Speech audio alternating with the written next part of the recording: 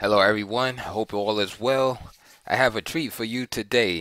We are going to be continuing our look at some of Grandmaster Sergei Tiviakov's games in the Scandinavian defense, specifically the Queen um, D6 variation on move 3. So instead of Queen A5 variation, or on move 2, Knight F6, we are looking at Queen D6.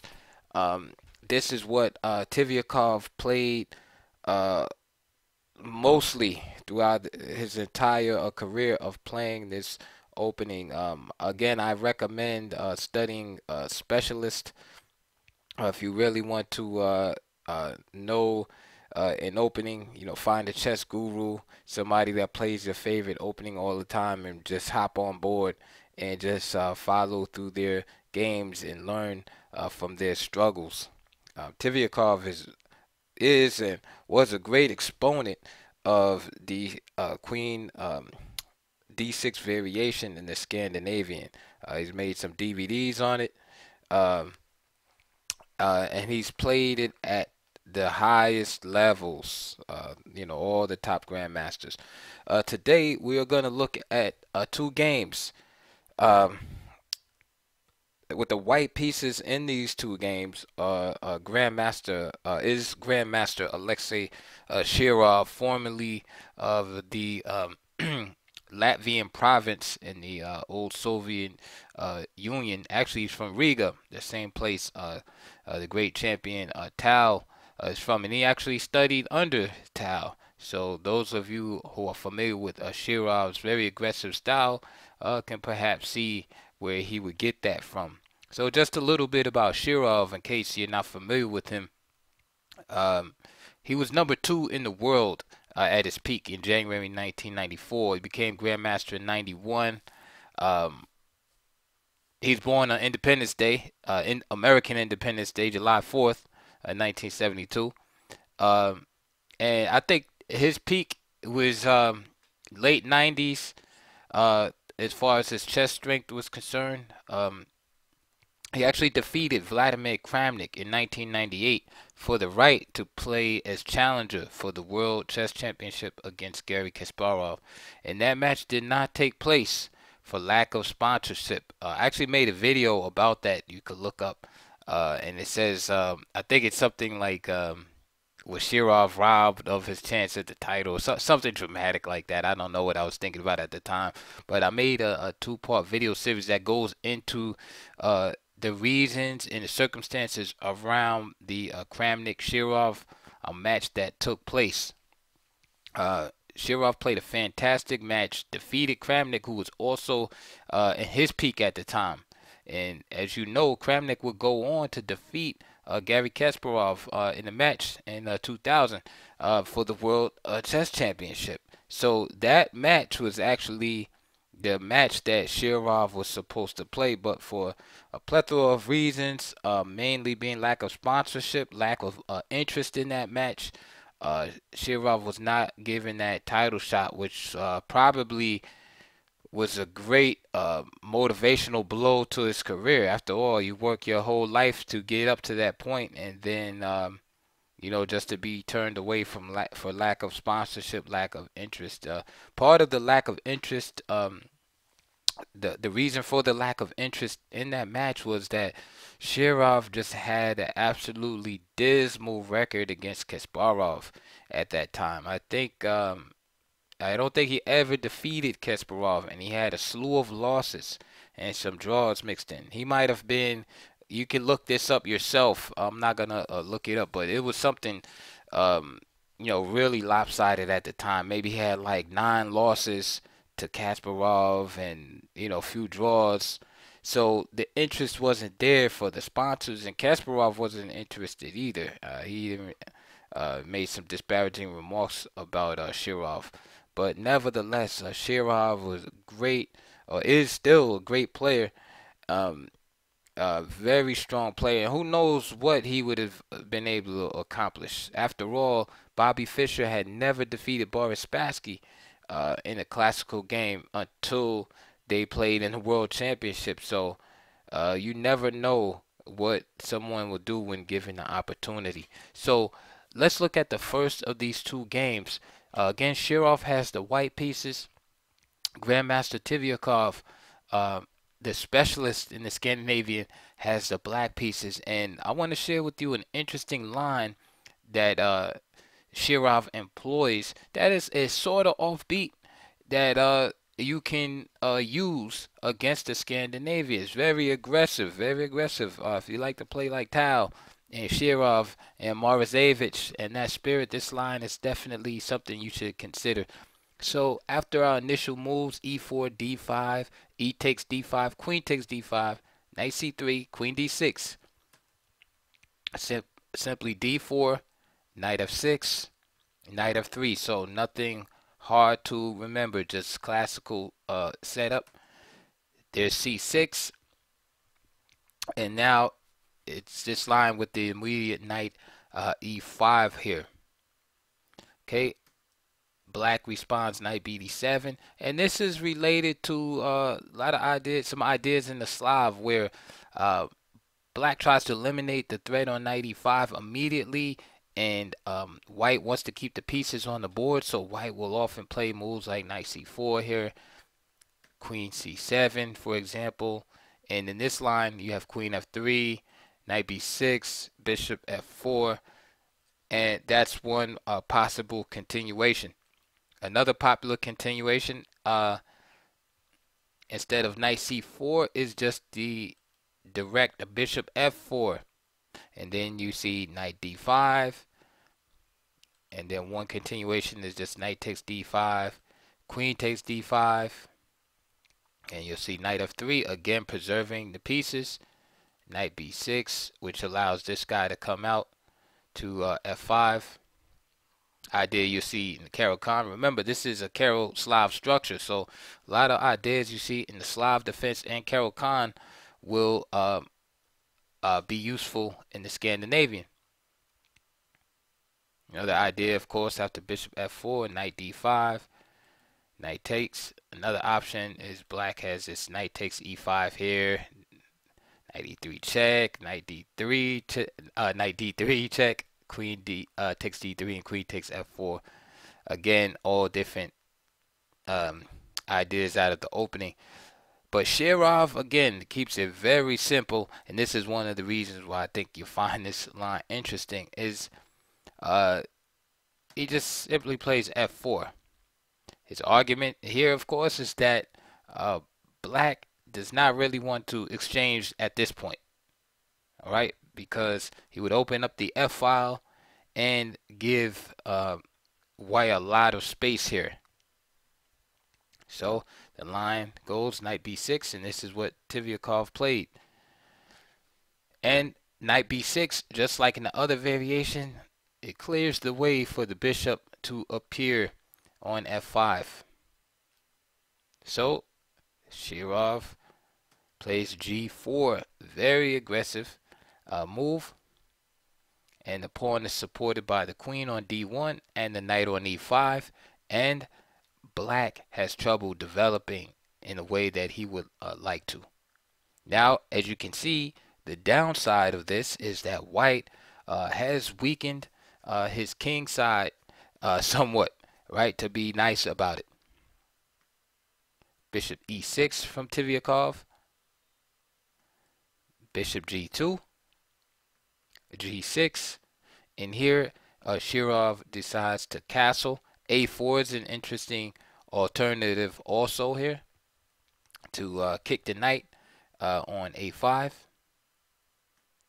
but castle is good also. Now here the usual suspects that apply in the Scandinavian are present for white. Okay, he has a large space advantage here, and it's somewhat exaggerated a little bit more than in the other lines because of the aggressive nature of white's play on the king side. So we can see black is very solid, as he usually is in these type of structures, but he must be careful not to get overwhelmed and pushed off the board. So although he's solid, he must stand up to white's aggression, right, and not find himself just cramped with little or no counterplay, which is no good either. So here, Tiviakov plays bishop g7, so he continues his development. All right. Other alternatives here, in the spirit of keeping an eye on White's play and keeping White honest, are castles queenside. This avoids the kingside attack from White, and also uh, it tends to highlight, hey, maybe White's can be attacked on the king side now with this opposite wing castling and this pawn so far advanced. So, for example, castles queen side. Let's say queen e2, f5. F5 is interesting also, but queen e2, giving up that pawn on d4. Queen takes d4. Bishop e3, and this is just a sample line, of course. Queen b4, and I like this move right here. Bishop takes c6. Not so much for the fork. We're not looking at the fork, but there's a more sinister idea behind this, right? We're not looking at this move, but after b takes c6, queen a6, and this is winning for White already. Okay, c7, because if he goes anywhere else now, then there's going to be the fork. So, for example, king b8, and knight takes c6, and now you can see. All right, so Black has to be careful, even in that scenario of opposite wing castling. So, but going back after bishop e3, queen b4, bishop takes c6. Of course, instead of taking the bishop, Black would counterattack on the king side. Knight takes d4, bishop takes b7, king takes b7, queen g2. You have a double-edged game here, but this is very much to the attacking player style many times, especially if you like confusion and chaos on the board. This is definitely one of those positions. That's just a sample line that happens after queenside castling from Black. So I don't know who you would prefer here. I would prefer White in this position. Right? I don't like the king safety of Black there. So perhaps Tiviakov didn't like that either. Another more, I guess, traditional or less chaotic approach would be h5. Again, trying to exploit White's early aggression on the king side. All right. Dislodging this unified pair of pawns on the f and g file, right? Making it weaker by forcing a pawn to advance, right? I don't think White would like to capture here at this point. So g5, knight g4, knight e4, queen c7, a4, again, just a sample line here. Queen d3. And the idea, of course, c4 is coming up soon, and there's the castle on the queen side. a5, king b8, and now c4, which, of course, Black can play here. Knight b4, or knight takes e5 if you want. Knight b4, and let's say queen c3. So again, double-edged position. I would say White has the edge just due to his space advantage. Can Black exploit the weakness on the king side? Well, that's up for debate. All right. The issue here is White has a powerful knight on e5, good space advantage, and it's hard for Black to really place his pieces here. So interesting position here. So back to the game, Tiviakov chose bishop g7. Shirov boldly pressed on and played f5, G takes f5, G takes f5, and bishop c4 attacking the rook. Shirov gave up his knight on e5, played knight takes c4, knight takes c4, queen d3, and now we see this struggle for the initiative. However, at this point, Tiviakov has a nice move, and he just simply plays knight to g4, threatening mate in 1. Alright, so we can see it seems like Tiviakov, the Scandinavian specialist, has found a way to neutralize the early aggression of white, and it seems that Shirov's king side is coming under fire here. Also, notice that Tiviakov is not castled anywhere, so if he wants, he can utilize the g file, perhaps put his rook on g8 and attack now. Alright, so it's like the hunter is now becoming the hunted. Here, Shirov plays rook f4 to block the mate. Natural is bishop f4. However, tactics are king in chess, and natural here just doesn't work. If bishop f4 here, there's two really good moves and practically winning moves that black can make. One is just simply knight takes b2, since the b pawn is now unprotected and the queen is also attacked here. The other move is just simply queen takes d4 check.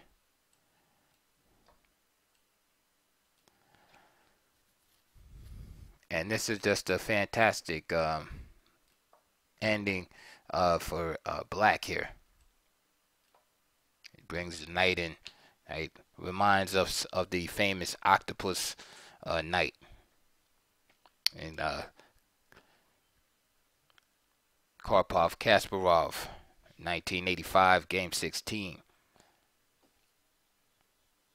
Therefore, after knight g4, Shirov played rook f4.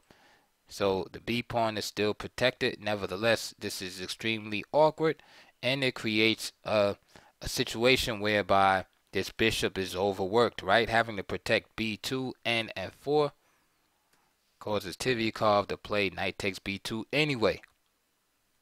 So at this point, we can say that black is better. So Shirov made some mistakes here, and I believe it probably started with the move f5.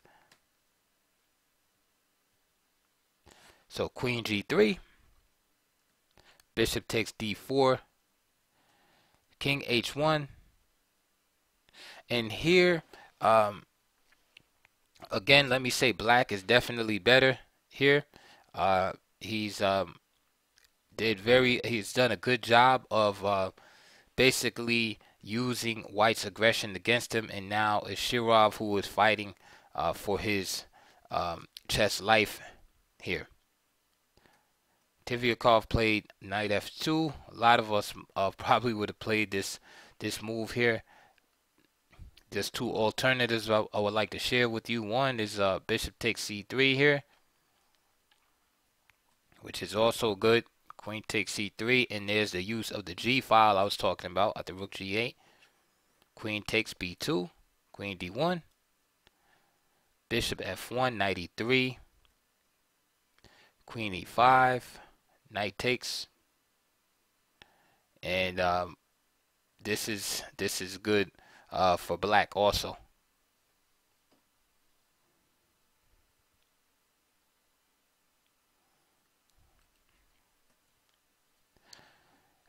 Other alternative here is knight d1. Knight d1 attacks this piece twice, and you notice the rook on a1 is hanging, so that's the idea there.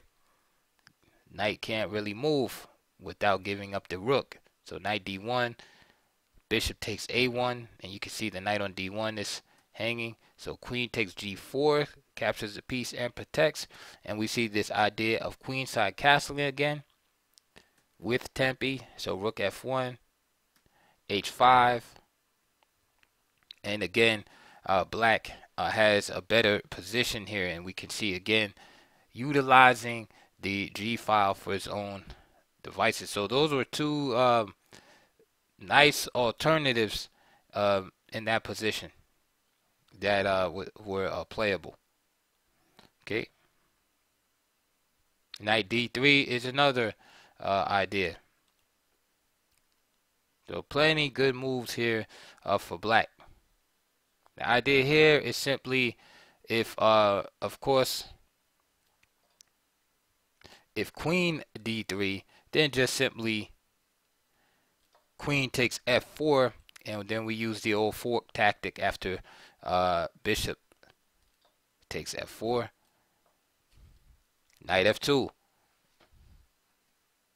That's the main idea. The other idea is after c takes d3, the defense is blocked by the capture of the pawn. So now the bishop can just capture without worry. And again, with tempi, as the rook must move. So rook b1, and then black can anchor this knight with a move like h5 here. So three good alternatives. Tiviakov played a knight to f2 check. Shirov played rook takes f2. Queen takes g3 by Tiviakov, who loves to go into endgame. If you look at a lot of Tiviakov's games, you'll find that he likes calm positions. He's not really a chaotic position lover. So you will see in a lot of his games where he will avoid complications and try to make things as clear as possible. And I've seen this on several occasions be used against him, where a player will make the position complicated and murky. So where he would be better but still would lose his way with all the mess on the board. So that's just something to keep in mind. And it might be an observation you might come up with if you study enough Tiviakov's games, as I have done. So anyway, h takes g3, and here again Tiviakov is faced with the decision. Do you take the rook? Right, it's a good choice. Bishop takes f2. Okay, and have material still be even on the board as far as the number of pieces, right? Although you'll be up in exchange. Or do you take the knight so you have two pieces to choose from? Or do you take the knight here and be up material? So here Tiviakov played bishop takes c3. All right, and this is where I feel he should have just taken the rook here. So my line goes bishop takes f2, bishop takes b2, rook g8, knight e4, and just play simple chess. Bishop takes g3, and here bishop d4, bishop to c7. There's the castle, bishop c5, and rook e8 with a good solid position. So here we can see black is up the exchange, so he's kind of down material. So I could see why Tiviakov may have wanted to avoid that position with white having the two bishops, etc. But he's up 2 pawns, so the position is complicated. And this is what I was saying, is that it's still kind of murky, right? This material imbalance. Yes, he's down. He's up the exchange, but he also has the 2 pawns. White looks pretty active, so he tries to go into a more clear situation, and he plays bishop takes c3. Now rook b1, knight c4, and this allows rook takes b7, knight a5, rook c7, and now you see Shirov getting active in the position. And now this is the type of player again with the lineage of Tau, you don't want to see him really being active in a position because it's hard to stop players like this once they get an initiative. So rook d8, and he just loses his pawn. So you might say, why would he just give it the pawn? Well, there's too much pressure in the position. So for example, if he did king d8 instead, then just simply bishop f4, say f6, and the material is going to just start dropping. Rook e2, h5, for example, king g2, getting off the h file, rook h7, c5, bishop b6, and of course, then rook d5, and we can see how white is now better, right? He has his space advantage from earlier, and he's more active. Black's pieces are quite awkward looking in this variation. Instead of king d8, he could have also tried bishop e5, again being more direct, but then just simply rook takes c6, and you have the tactic here available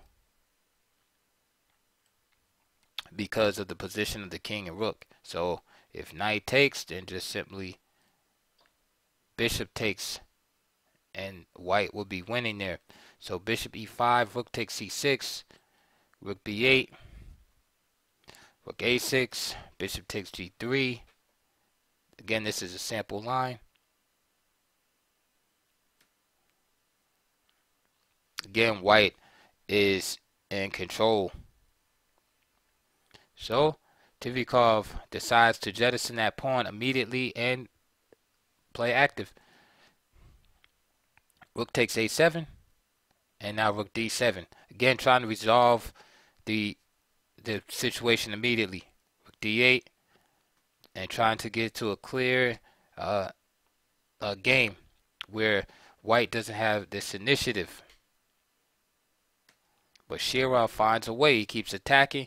The white pieces are somewhat better than the black pieces, right? He has a bishop here. The knight on a5 is looking a little shady, misplaced, and now the rook on h8 is still out of the game. And it's interesting that a few moves ago, black's position looked so, dominating. So rook a7 again. Rook back on the 7th rank. Pawn drops, and we can see the drifting into a lost game by Tiviakov here.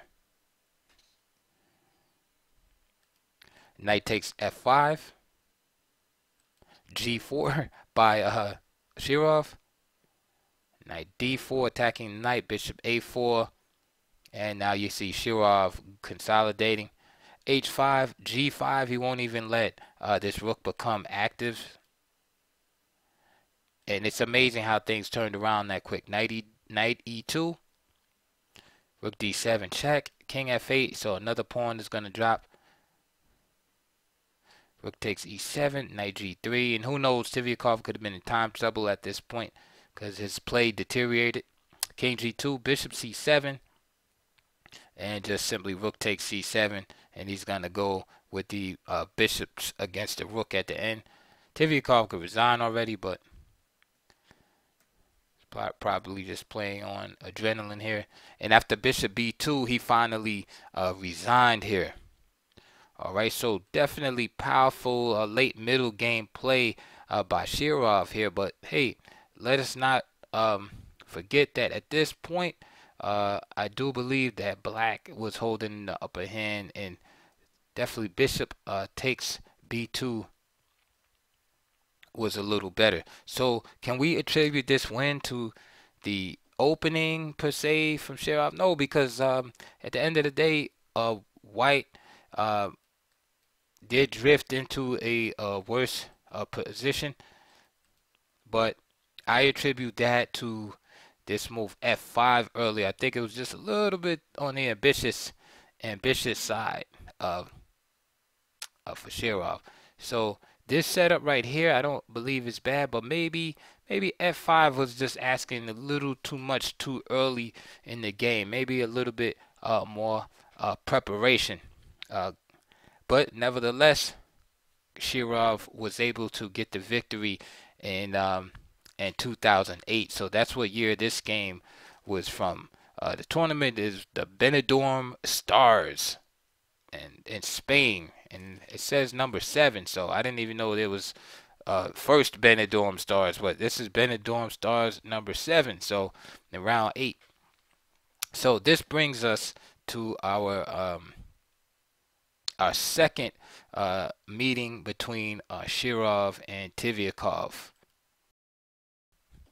So our second meeting took place at the Univ Crown Group.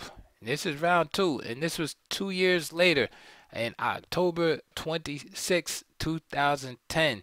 So again, 2 years have passed. Shirov again has the white pieces, Tiviakov with the black pieces, and they go right into the same line. And I'm sure Tiviakov had time to look at this and analyze everything just as we had done. So he's willing to go right back into the line, as he probably feels that his loss had nothing to do with the opening. Shirov goes right into the same line too and plays the move f4, knight b6, g4. So obviously Shirov believes in this line. Knight bd5, bishop g2, same line, g6.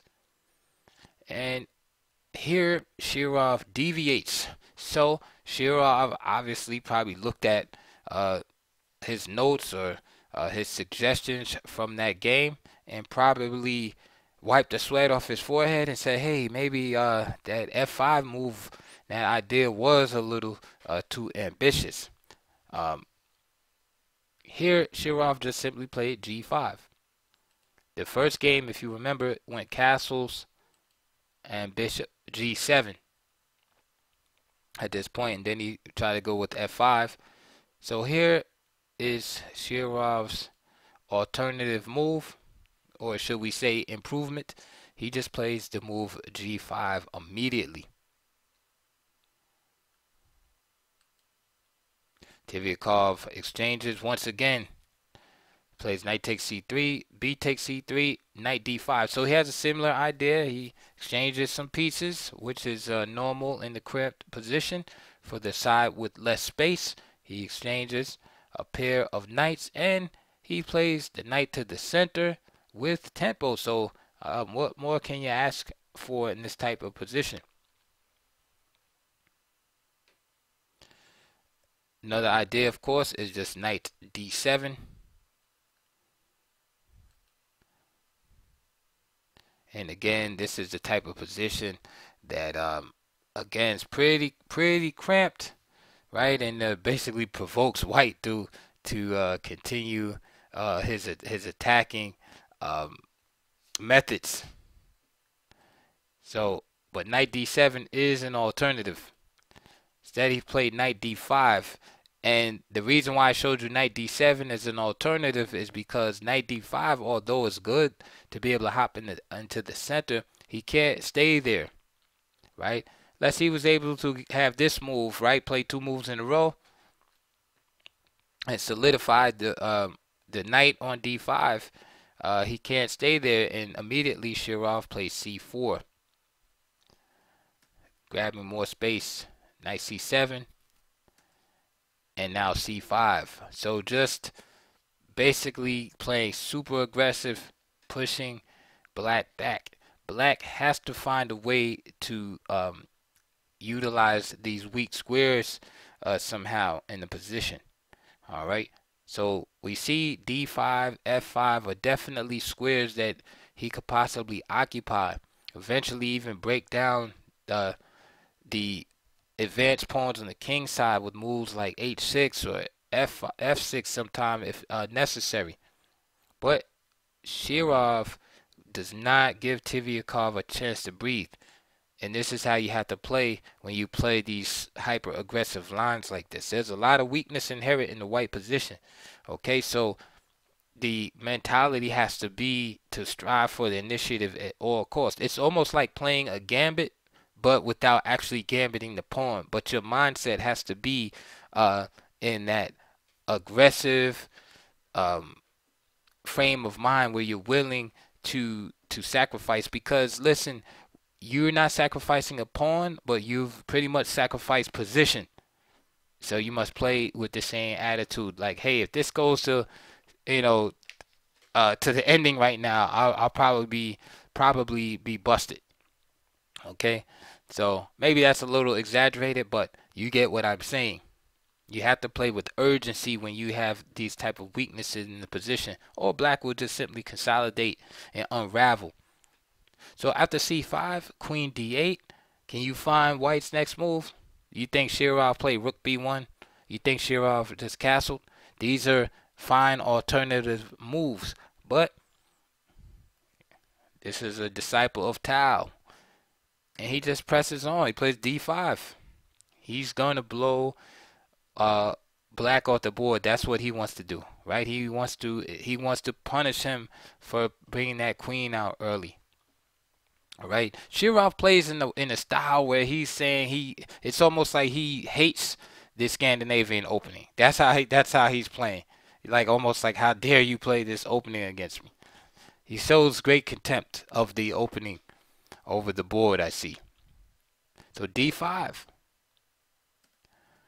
C takes d5 is played by Tiviakov. Of course, the alternative is knight takes d5, but since the pawns are doubled, we see the positive side of double pawns here, because white just simply pushes the other pawn to c4.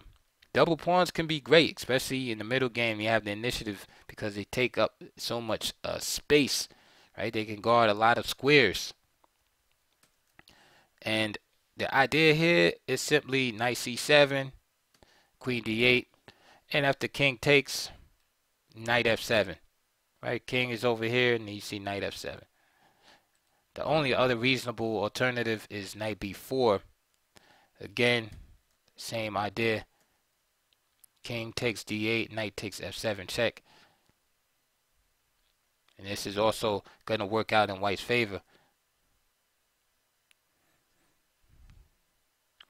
White could even take time to play rook b1 if he wanted to. But more straightforward is just knight takes h8.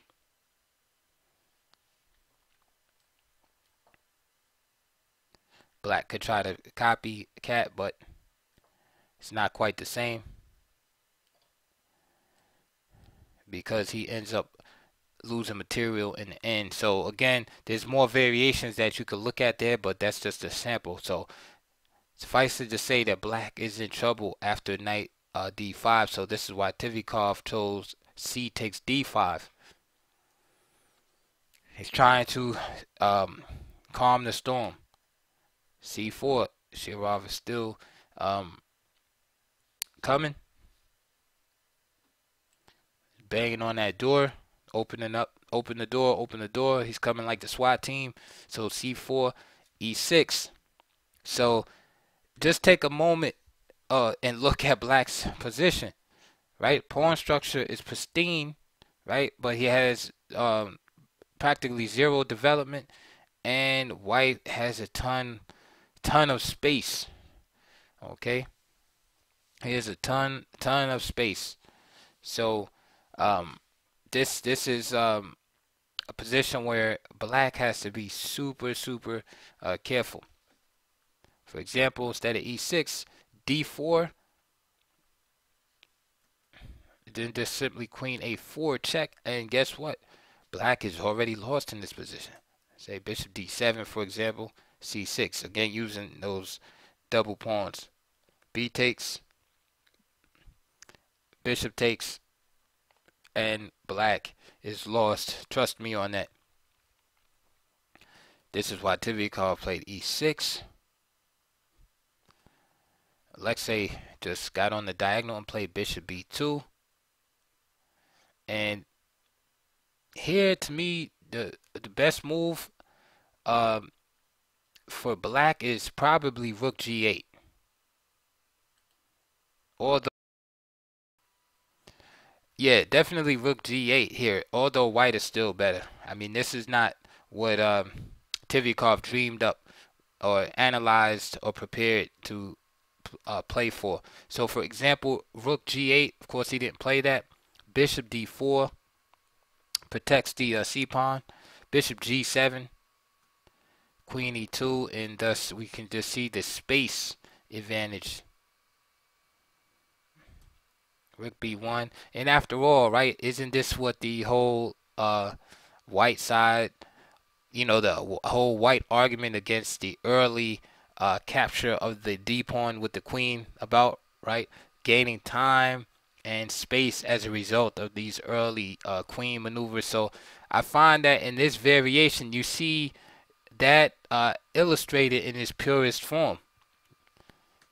C takes, A takes. Again, we're looking at a sample variation here.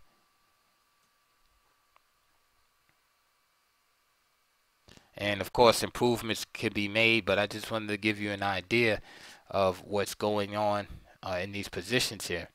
So rook g8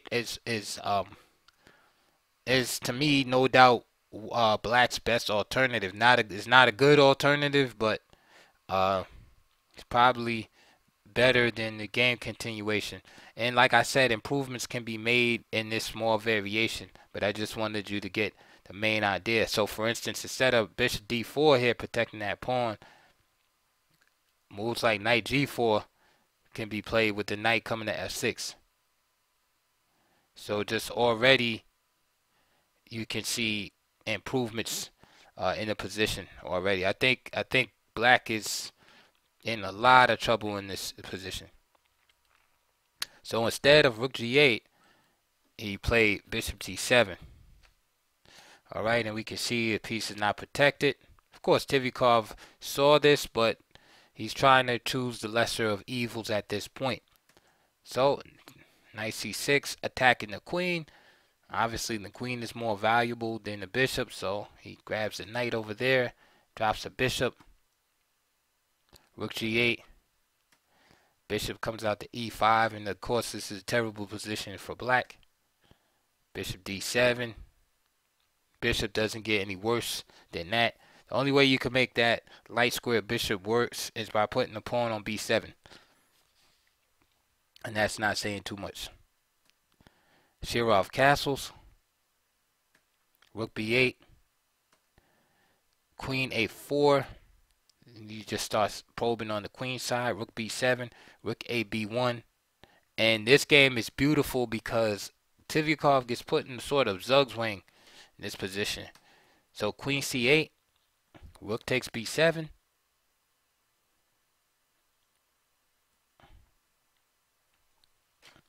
Even stronger is move like queen a5. But you'll see the same ideas. So for example, queen a5, king d8.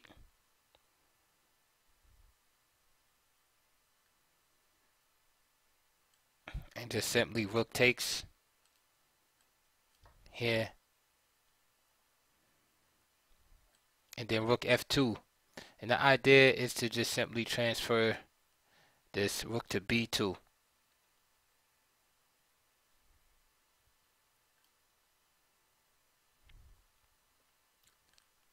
So let's say rook f2. Let's just make like some like a okie doke kind of move.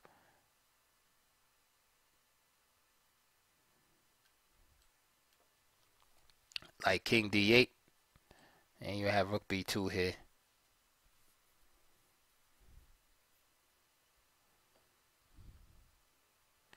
And there's really nothing that black can do at this point. The queen is attacked, the queen moves, then the knight gets picked up. Only alternative is like moves like this, which of course is drop material. So the game kind of goes in that fashion. So queen c8, rook takes b7, he gets rid of that. Queen takes b7, and you can see the same scenario. The only difference is that the queen is not on a5. Rook F2. The reason why he has to do Rook F2 is, of course, he can't immediately go here because there's nothing protecting that rook. So he goes to F2 because the bishop will protect the rook. Here, the bishop on E5. The same idea can be found with this move Queen C2, of course. Because with Queen C2, now the rook can just go here. Anyway, Queen takes B7, Rook F2. D4. Why did Tiviakov play D4? Because it blocks the action of the bishop guarding this square. Of course, bishop takes D4 can be played. However, Shirov played Queen A5, just double attacking here. And now King D8.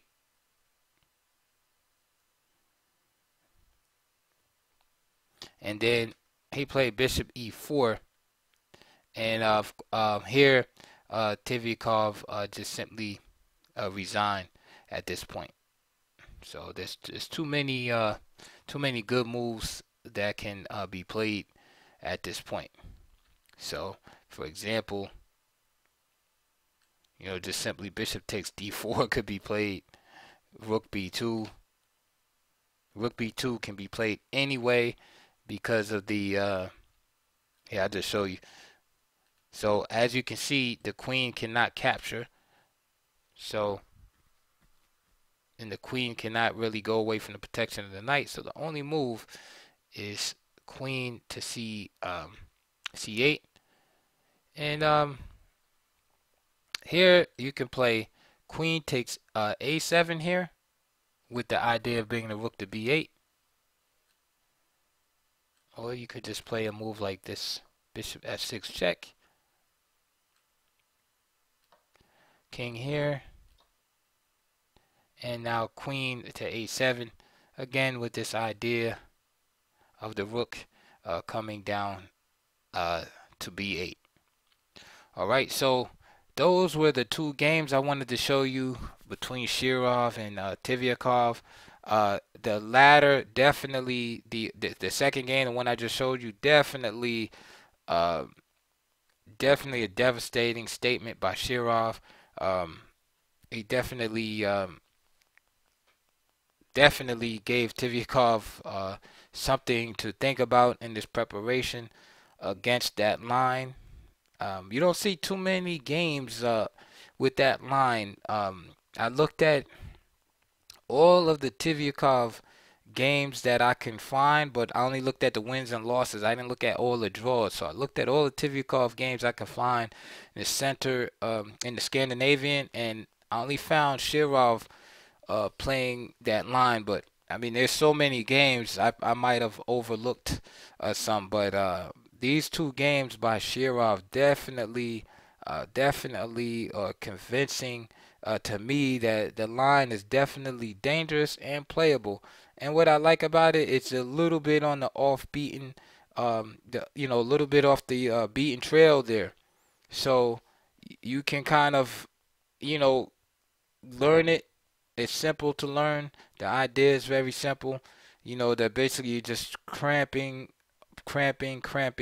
white, and you will have it endorsed by a top player such as Shirov. Of course, to be fair, in the first game, Tiviakov did have the upper hand, but Shirov found an improvement in the next game. Instead of castling here on move 10, he just went forward with the G5. And I'm sure that I don't think there's anything wrong with castling. Like I said, it's probably the move F5 per se. So, I